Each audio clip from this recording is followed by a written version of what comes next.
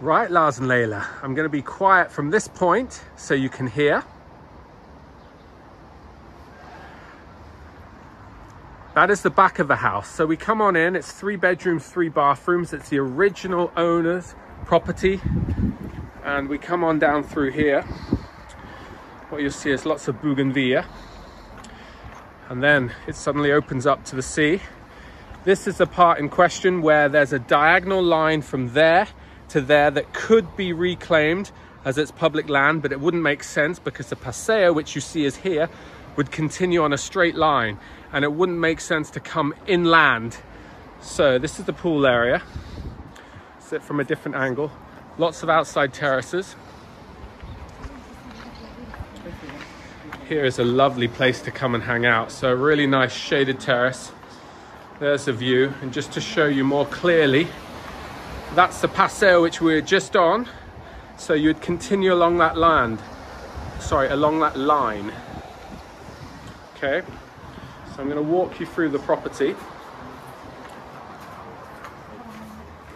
So coming on in, we have one of the bedrooms here. Okay, it's got a really nice Mediterranean feel to it. There are other people doing a viewing right now. Okay, so that's bedroom number 1, good side, leading straight off there.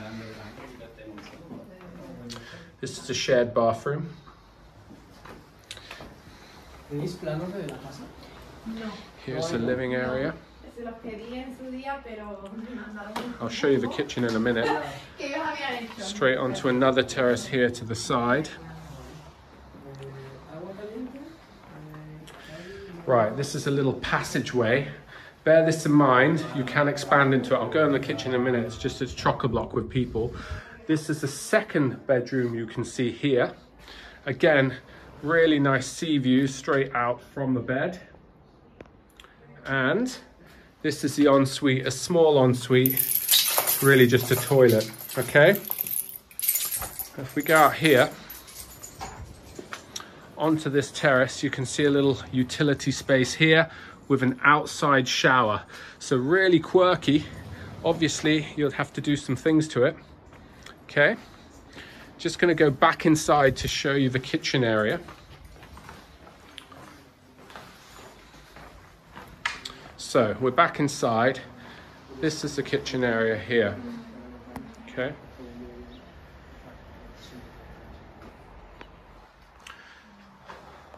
Right, to get to the bottom level, you continue outside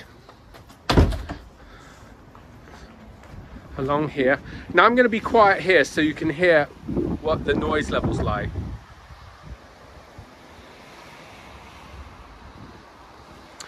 Little bit of road, but more of the sea. So here we go. You go down these stairs to get to the bottom half of the property.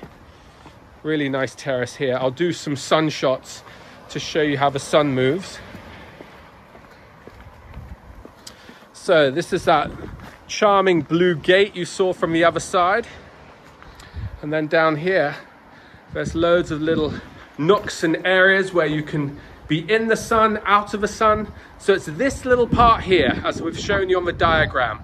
I doubt it will be reclaimed because why would they come inland and sort of make the paseo a zigzag?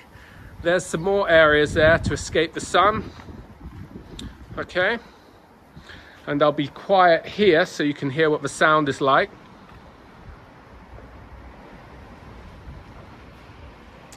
Okay, so just to reorientate you, we go back here and this would be the ground floor apartment, let's call it. So this is where you find that 3rd bedroom. Really charming, it's big. This is a bar area. Obviously, it'd need ripping out, but you can make a cool, fun, kind of entertaining area down here. And at this level, there is a long bathroom. You can see the washing machine there and a shower in the corner. Again, you'd probably need to do something significant there, but there's a doorway to the outside world there. Okay. So that is the property. I hope I've shown you everything. Let me just do it from a different angle. Okay, The rain is about to come down. So I'm standing on the part which could be lost but unlikely to be, but Santiago can check that out and give you a risk analysis. We are approximately, I would say, 5 minutes drive to the port of Estepona, 5 to 10 minutes, but of course your clients could cycle all along the Paseo, and if the mayor does something with it, that'll increase the value.